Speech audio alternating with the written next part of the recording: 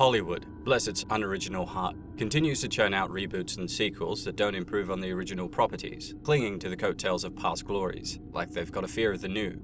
Adapted from Pierre Boulle's novel, the original 5-film marathon kicked off in '68 with Charlton, Heston and Roddy McDowall under heaps of ape makeup. Doctor, I'd like to kiss you goodbye.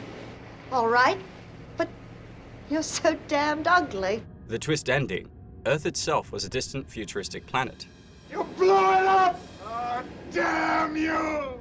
Fast forward through some sequels, each more inventive and slightly bonkers than the last, and you've got yourself a franchise. My people will crouch and conspire and plot and plan for the inevitable day of man's downfall. That we shall found our own armies, our own dynasty, and that day is upon you now!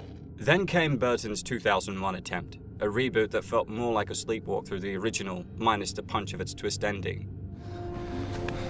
Okay, let's go explain evolution to the monkeys. It was like watching a magician pull a rabbit out of a hat, only the rabbit's dead, killed by the magician's assistant. However, in 2011, Rise of the Planet of the Apes came along, which we covered last week, followed by Dawn. Like a glimmer of hope in a sea of creative bankruptcy, they're a masterclass in how to breathe new life into a tired franchise. Instead of rehashing the same old story, the films zoom out for the long view, detailing how Earth became a planet of apes, starting from our own era. They demonstrated that you don't need to cling to the past. Sometimes a fresh start, a tight script and a focus on character development is all you need to tell a gripping story. Caesar, if you don't go, it'll be all-out war. War has already begun. Apes started war. In Dawn, a decade post-Rise, and the ALZ-113 virus has done a number on humanity, with only 1 in 500 immune lottery winners still kicking. Meanwhile, the apes are thriving, building their own civilization. Our protagonist, Caesar, brought to life by mocap maestro Andy Serkis, is chilling in the Muir Woods, just a swing away from San Francisco. He's got his ape squad, including his son Blue Eyes, trustworthy Maurice, and Lieutenant Cobra, played by Toby Kebbell, who's got more facial scars than a pirate. Triggering a deer stampede, they begin a hunt, and in a forest frenzy, Blue Eyes chases one but ends up getting attacked by a bear. Caesar dives in, but it's actually Cobra who plays the hero, turning the bear into a shish kebab.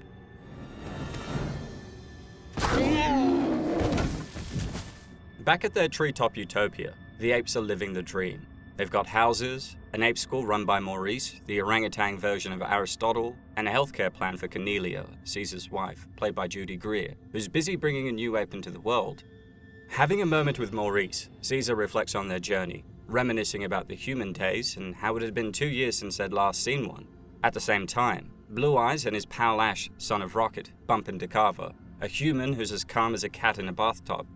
Panicked, Carver shoots Ash, and the gunshot is like ringing the dinner bell for chaos, drawing both the apes and Carver's human crew, led by Malcolm, in a tense face-off. But luckily for the humans, Caesar spares their life by telling them to go. Go! Go! Amidst a scramble, Malcolm's son Alexander drops his bag, and they all back away slowly. In response, Caesar sends Cobra and a couple of other chimps on a secret mission to tail the humans. Malcolm and his human crew, fresh from their meet and greet with the apes, head back to the ruins of San Francisco.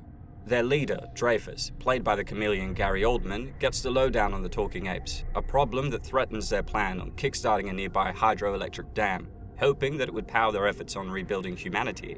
He could have killed us, he didn't. Maybe he kept us alive so they could follow us and they'd kill us all. After a discussion with his community, we cut to Caesar, riding into the city on horseback, accompanied by all his apes, with a message for the humans, that apes do not want war, but will fight if they must.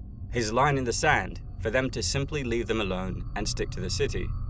As the charismatic and intelligent leader of the ape community, Caesar embodies the complexities of leadership in a turbulent world. He navigates the challenges of maintaining peace while also protecting his tribe. His ability to communicate with apes and humans alike sets him apart, showing his advanced intelligence and empathy, while his past experiences with humans, both good and bad, shape his decisions, often putting him at odds with those who distrust humanity. Unfortunately, on the other side, Dreyfus is stirring the pot.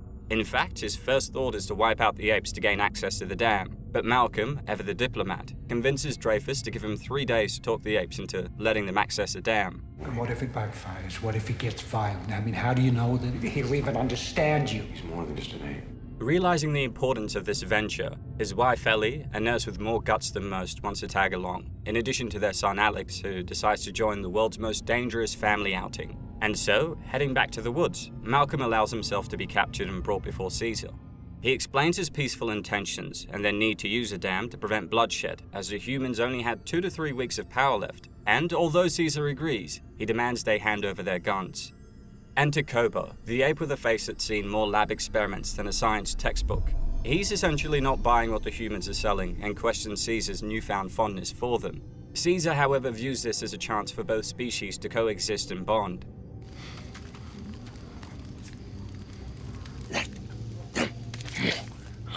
It's important to note that Cobra's distrust and aggression towards humanity create a stark contrast to Caesar's approach, ultimately leading to conflict within the ape community, while his tactical intelligence and fierce combat skills make him a formidable opponent.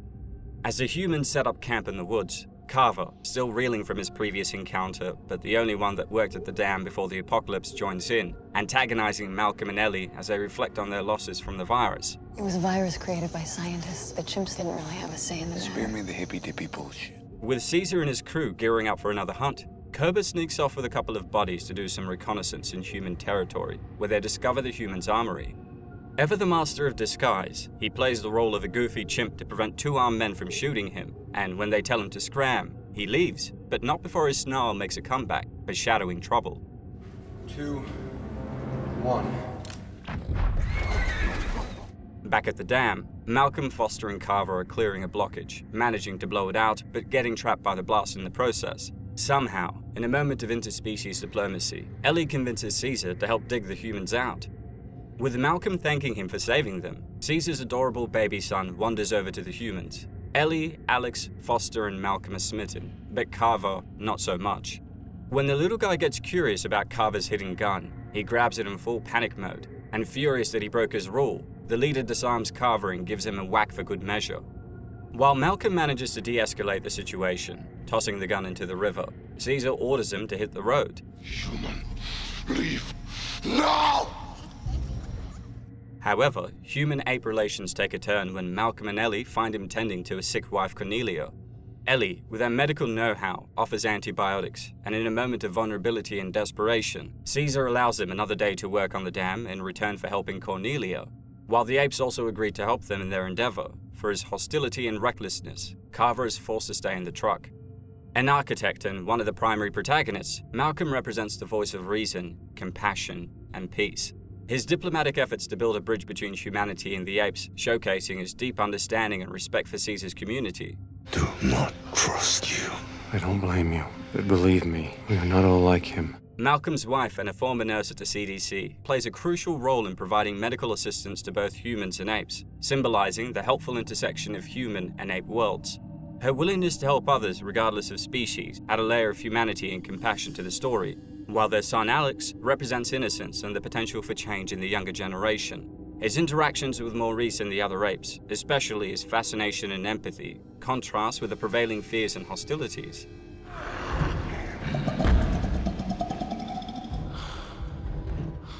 As the humans return to the dam to finish what they started, coming back from his city escapade, Cobra knocks Alex over, forcing Maurice to step in. The orangutan and close advisor to Caesar, Maurice, serves as a voice of wisdom and caution. The character is instrumental in maintaining the moral compass of the ape community, and Maurice's ability to empathize and his desire for peaceful coexistence with humans provides a balanced perspective in the Ape Council. But feeling like Caesar's playing favorites with humanity, Cobra confronts him, leading to a heated moment where Caesar defeats him in battle, but stops short of breaking their cardinal rule of no ape killing another ape. Caesar love humans more than apes. Unfortunately, not one to let things go, Cobra returns to the human compound and plays the fool again for the same 2 men, this time taking their rifle and eliminating them, before finding Carver and exacting revenge in a fit of rage. Here, Cobra's actions effectively escalate the tension, setting the stage for a showdown that blurs the lines between man and beast, testing loyalties and challenging the very nature of both species. As night falls, Malcolm and his crew, feeling like electricians of the year, have got the generator humming and music playing. Caesar then shows him the city lights flickering back to life, while Cornelia is also on the mend. As Caesar's wife and the queen of the ape community, Cornelia represents the nurturing and compassionate aspects of their society. She's a grounding presence for him, reminding Caesar of the importance of family and community.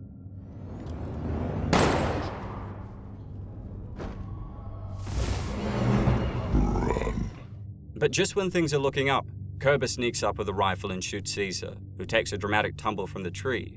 In an attempt to rile up conflict, he leaves behind the rifle in Carver's cap, implicating him in the attack. Sensing the oncoming danger, Maurice tells Malcolm, Ellie, and Alex to run as the ape community descends into chaos. At the same time, seizing the moment, Koba spins a tale of human betrayal, blaming them for Caesar's fall, before rallying the troops to storm the city. Humans! Kill Caesar! Burn April! You see, Koba is marked by his deep-seated hatred for humans, stemming from his traumatic past in laboratories, with his scars, both physical and psychological, driving his hateful actions. Meanwhile, the humans are having a power party, dancing like they've never seen a light bulb before. In a moment of solitude, Dreyfus checks his iPad, scrolling through memories of his family lost to the virus, reminding us that everyone's got a story. As the leader of the human survivors, he's driven by the desire to ensure the survival of his species. His actions are motivated by deep fear and distrust of apes, and he represents the human tendency to resort to violence in the face of fear and the unknown. Now they may have got their hands on some of our guns, but that does not make them men! Unfortunately, the mood shifts when Koba and his army crash the party. Dreyfus orders his men to open fire, and even uses a rocket launcher in the battle, but Koba and his crew commandeer a tank and break through the gates.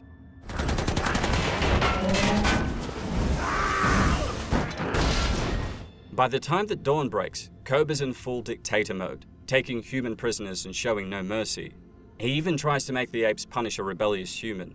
But Ash, the ape with a conscience, refuses to play ball, saying it's not what Caesar would have wanted.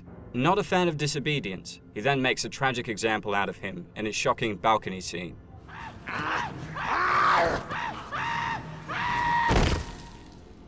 Meanwhile, Malcolm and his family miraculously find Caesar, who's not ready to check out just yet, and take him to his old human home. As they tend to Caesar, Koba's reign of terror continues in the city, with gun-toting apes and dissenters loyal to Caesar locked in a bus. Witnessing the chaos, Blue Eyes gets a piece of advice from Maurice to be wary of Koba and protect himself. And with Ellie needing supplies to perform surgery on Caesar, Malcolm decides to venture into the city, dodging apes with machine guns in an amazing sequence.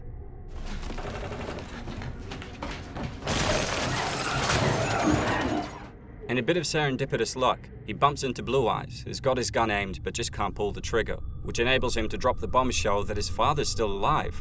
In a mix of anger and relief, he follows Malcolm to Caesar and is ready to attack the family upon seeing his injury, but his father explains it was Koba all along. Not human. Koba. Blue Eyes ends up going through a significant character arc. He evolves from a young and impulsive ape to a more understanding and mature individual, especially after witnessing the complexities of ape-human interactions and the consequences of conflict. Always think ape better than human. I see how much like them we are. Finding an old camera with footage of his younger self and his late human father, Will Rodman, Caesar gives a brief history lesson, reminiscing about the good man that Will was, much like Malcolm. Meanwhile, with the help of Blue Eyes, Maurice and the other apes stage a great escape from their prison and free the human captives, before rallying to Caesar, sharing Koba's latest plan to gather the other apes to his cause. They need to get to the tower without being seen. I'm going to take them through the subway. Let's go. No. The tyrant is enjoying his power atop a tower, while Dreyfus and his crew have reached out to a nearby military force and are prepping to destroy its base with C4. As Caesar and his troop head to confront Koba, Malcolm stumbles upon Dreyfus and his men. In a last-ditch effort to prevent a war, he raises his rifle and orders him to stop. But Dreyfus, determined to save humanity, hits the big red button, killing himself, his men, and many apes in the explosion. The climax hits as Caesar faces Koba, who starts shooting wildly. Luckily, Caesar exploits his injury in a fierce battle and sends him hanging on for dear life. Koba tries to play the ape not kill ape card, but done with his betrayal, Caesar delivers the cold hard truth. You are not ape. And lets him fall. Malcolm, realizing the gravity of the situation, warned Caesar of the incoming military that Dreyfus had contacted, but Caesar admits the reality was that apes started the war, and it was not in humanity's nature to forgive. They share a moment of mutual respect and sadness at how close they'd been at uniting both their people, before Malcolm fades into the cityscape, leaving Caesar to preside over his kingdom.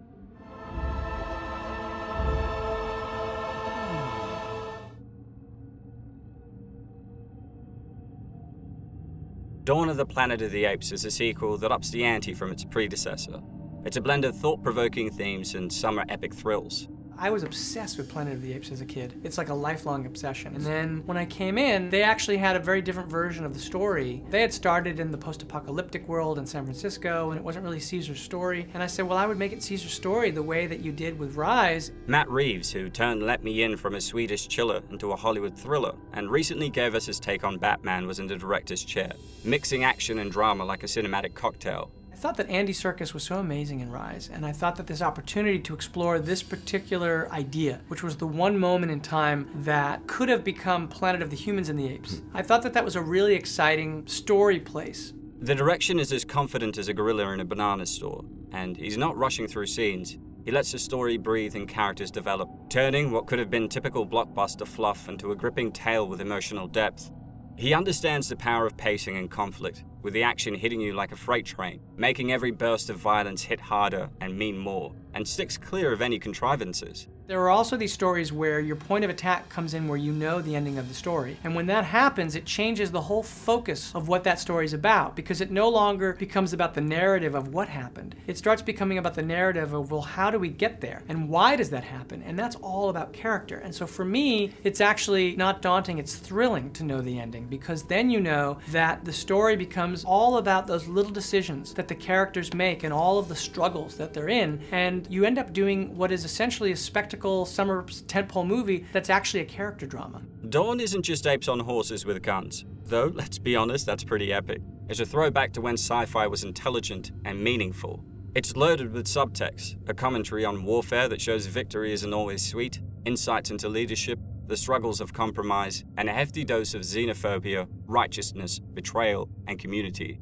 Front and center is Caesar, played by Andy Serkis, juggling being a family man and the benevolent king of ape kind. And his betrayal is like watching Michelangelo paint with pixels. It's motion capture turned art. Dawn of the Planet of the Apes asks a central question, and that is, should one species be more important than another? Any kind of absolute belief system is fundamentally flawed because it doesn't take into account that people are different, and we have to embrace that and celebrate it.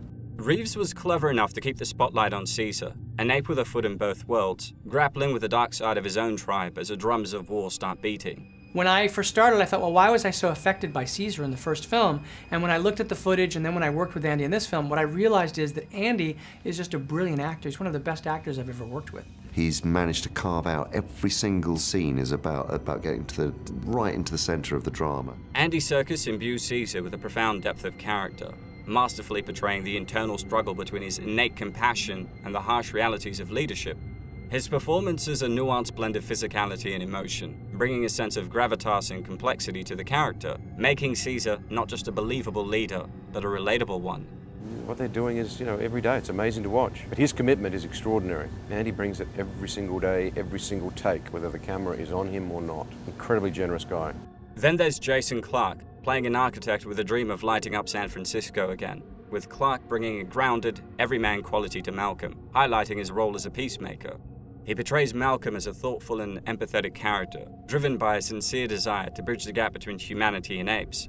It manages to put you into Caesar's place, and the way Andy plays it makes that a whole lot easier, to let you in and assume him and assume his responsibilities, as well as Malcolm's as well. What would you do in this situation? How would it go down, and how would you feel? But it's not all rosy. The older apes have a memory like an elephant and haven't forgotten the bad old days with humans, while the humans are eyeing the apes like they're the cause of all their woes. It's a classic tale of cultural animosity, with a dash of hatred and mistrust thrown in for good measure. Gary Oldman, known for his ability to fully embody his characters, portrays Dreyfus with a mix of authority and vulnerability. He reflects the desperation and fear of a leader under immense pressure, showing Dreyfus as a man driven to extreme measures by his determination to save humanity. So I just see myself as a hero. and I'm just trying to actually save the world within the boundaries of this community that we've established. We're trying to rebuild and reconnect with limited resource. Kerry Russell adds a layer of warmth and compassion to the story with Ellie, highlighting her caring nature and role as a nurturing figure in the midst of chaos. Russell's portrayal brings a sense of calm and reason, balancing the tension and conflict in the narrative. I'm seeing it as this story of trying to understand the other side, but everyone's just trying to get by and have the same fundamental rights and protection and safety and whatever for their families. While Cody Smith-McPhee imbues Alexander with innocence and curiosity, his portrayal is key in showcasing the potential for understanding and empathy between the two species, becoming a symbol of hope and the possibility of a peaceful future. They have to go on this little adventure and try and help their civilization. But because I'm so young, it's not really a world that I can be left home while they go and do something. So I think little things like that will make it realistic and bring you into it a bit more. On the ape side, Toby Kebbell delivers a powerful performance as Cobra, infusing the character with a palpable sense of anger and betrayal. His Cobra is complex, evoking both fear and sympathy, and Kebbell's nuanced acting highlights his tragic past and his transformation into a formidable antagonist. Cobra hates humans. I mean, it's warranted. He's been abused. He doesn't know the outside world. He doesn't feel like an ape. And I think Cobra and Caesar have really bonded in finding out what it is to be an ape. So I think he holds that very true to himself, and humans disrupt that. Nick Thurston's portrayal of Blue Eyes adds a layer of emotional complexity to the ape community, capturing the conflict of a young ape torn between loyalty to his father and the growing tensions within the ape society. Rocket is a very faithful follower to Caesar, and he would do anything for Caesar. His sign is Rocket, and it's R over his heart, and it means that he will follow forever. He's not the smartest ape in the world, but he's got the biggest heart. Terry Notary imbues Rocket with loyalty and strength, underscoring Rocket's dedication to Caesar and his family, while adding to the film's exploration of the bonds that hold the ape community together. But the really cool thing for me, and the reason I wanted to play Maurice again, is that it followed through on that aspect of his character. He acts with great specificity, and he doesn't do anything gratuitously. Much like the first movie, Karen Konoval's portrayal of Maurice is one of wisdom and patience. She brings a calming presence to the film as an advisor and confidant to Caesar. That's really, to me, what the story is. It's about surviving and taking care of your family and your loved ones and protecting them, and how to let other people survive too. When you're just trying to protect your own family, how do you let other people survive too? While Judy Greer gives Cornelia a subtle strength and presence. Although her role is not as prominent, her performance adds depth to the ape society and Caesar's personal life. All of the concern with Andy was about realizing Caesar. It was about a performance. And so people have often said, oh, well, is what he does Caesar, or is Caesar this other thing that's also, what Weta does? And in terms of the performance part of it, it's all driven by what Andy does. He's just an amazing actor. Thanks to motion capture technology from Weta that's come leaps and bounds since Gollum in The Lord of the Rings, another circus masterpiece, the apes steal the show with emotional depth that have put most human actors to shame. In this story, given that he feels as much human as he does ape, and to me, the exploration of this story is this journey of Caesar as the seminal figure in ape history. He's almost like their Moses, and so this will be how he leads them through this next period. In a world where superhero movies are a dime a dozen, and the final showdowns often feel as shallow as a kiddie pool, Dawn offered both a visual feast and characters you actually shed a tear for. Darren, are you okay? Well, that's all for today, folks. A huge thanks to everyone that requested we explore Dawn of the Planet of the Apes. Don't forget to hit like and subscribe if you enjoyed the video, and if there's anything else you'd like for me to cover, please don't hesitate to ask. As always, it's been a pleasure. Nihat here with Film Comics Explained. Thanks for stopping by. Cobra! Fight for ape! Fight for Cobra! Cobra! Blood in cage!